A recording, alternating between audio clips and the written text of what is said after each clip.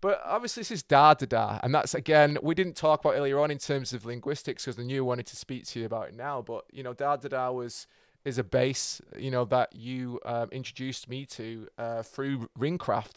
And again, Mhm. again, it's the term, isn't it? Ringcraft. People kind of see ringcraft and they go, "That's the one. I want to master the Right. ring," and they want to Right. master the ring before they master themselves. And this is kind of why they jump in at this one. Loads of people start this one and then have to backtrack because they haven't got the coordination, the ability to do what's shown in this. Because even though you explain it so well and make it accessible, there's a lot that goes on to get to this point, isn't there? And it's funny because as soon as you just finished your sentence, one of the first things I thought about was the skipping steps part of it in terms of, okay, so I jump right into this tutorial because I feel I'm ready to do this. But like you said, I don't have the base to be able to just stand and walk to my left or walk to my right. And what ends up happening is, because we've skipped steps in the tutorial, we've also skipped steps in our processing. And so now I've seen a lot of people that, and sorry, no offense to anybody, but I'm gonna be honest with you guys. I've seen a lot of people buy this tutorial and do the drills wrong. What did they do wrong? They skipped steps. So you actually hit the nail on the head earlier when you talked about the process of coaching and reactive mitts, the process of coaching an agility tutorial prepares you for ring craft, not just the technique, but also how to learn it, how to coach it. I've seen in the video, Stuart, I'm sorry, I'm incredulous right now. In the video, I've told people I do 2 rounds going to the left with no punches. You know how many people that have sent me videos with this tutorial and they're like switching stances and their feet are all over the place. And I'm like, show me your program. What did you do? I did, I came in, I went to the left for 1 minute, I went to the right, and it's like, bro, girl, sorry, everybody, bro, girl. It's like you skip steps in the processing. So I think everything you said is layered into this tutorial. Is like, if we don't have the reactiveness to understand kind of my process and how I coach, you haven't seen an agility tutorial and you haven't really learned how to layer the cake and master yourself. And by the time you get to the ring craft, also, I'm going to say something that's going to be a little, may hurt some people.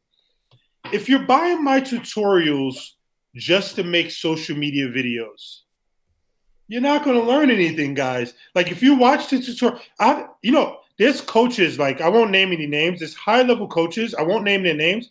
They've been studying my tutorials for 5 years. And when I'm saying studying, I just finished talking to a coach that had a big fight last week in the UFC. He's one of my best friends. We talk all the time on the phone, literally once a week. And he has notes, a notebook, a spiral notebook full of notes on my tutorials. And mind you, he's coaching UFC champions. So you're telling me a guy that's at a lower level is going to come in and he's just watched the tutorial once, hasn't taken any notes, and has got it mastered? Guys, that's not the way my system works. You're shorting yourself, and you kind of like, if you're going to spend the money, like, really invest yourself in a product. Take notes, watch it over a few years, take your time with it, follow the program, don't skip steps. That's what I would really encourage people to do. Yeah, I mean, I agree completely. I mean, Ringcraft is a game changer in itself because it's about controlling the space, isn't it? When it's that next level from mastering agility, which is kind of mastering yourself. Ringcraft, Mm-hmm. like I mentioned, is okay. Now you can control your own body.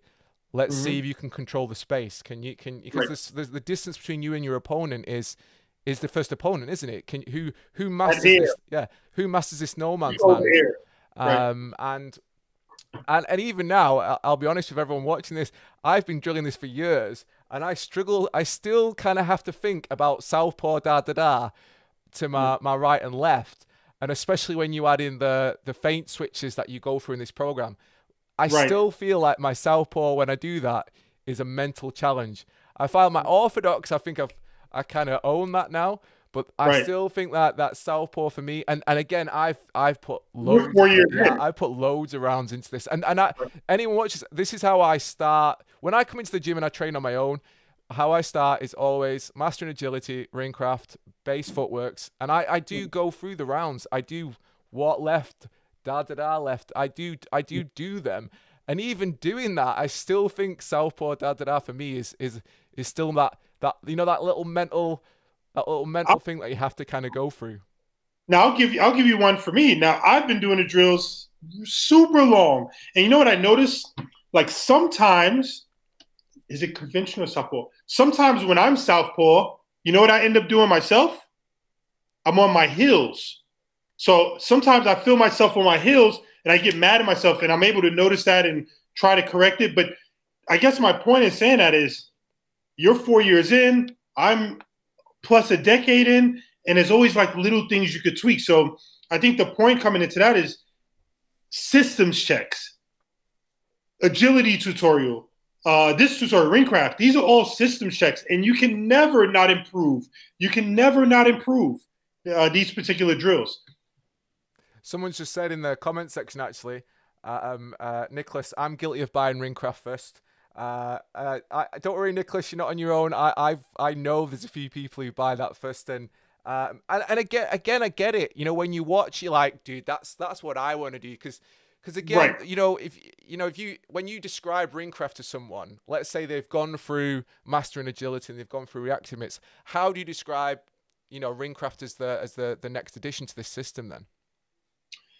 I would say that obviously ringcraft it's a very fun base, right? It's a base you can have a lot of fun with, which is why a lot of people want to skip to that base, right? It's a super fun base, but for me also, so you guys know, I don't know if you guys know, but I have maybe 5 or 6 main bases, and dot dot or ghost step is one of them. And this movement you can do so much with. You can control the clock with. You can decide to be on the outside. You can set up offense with. If you guys want a good example of that, check out a Coley versus Lodi where he was conventional, switched to southpaw, out of the dot dot, came back conventional, landed left hook, knocked the guy down. So there's a lot of things you could do. It's a Swiss Army knife. It just depends on what range you're at, and also your film study, and that's something we haven't really mentioned.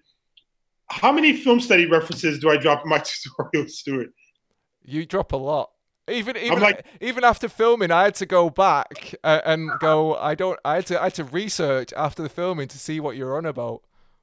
God, I'm like a preacher on a Sunday with my film study verses. So turn to Corinthians chapter 1. No kidding. But no, guys, you guys got to do the film study references, because that's what gives you confidence in what you're doing. So you got to do the drills plus film study, plus do the drills again, plus hold yourself accountable. I think I'm pretty sure I said in the tutorial, when you make a mistake, did I mention this tutorial to record yourself?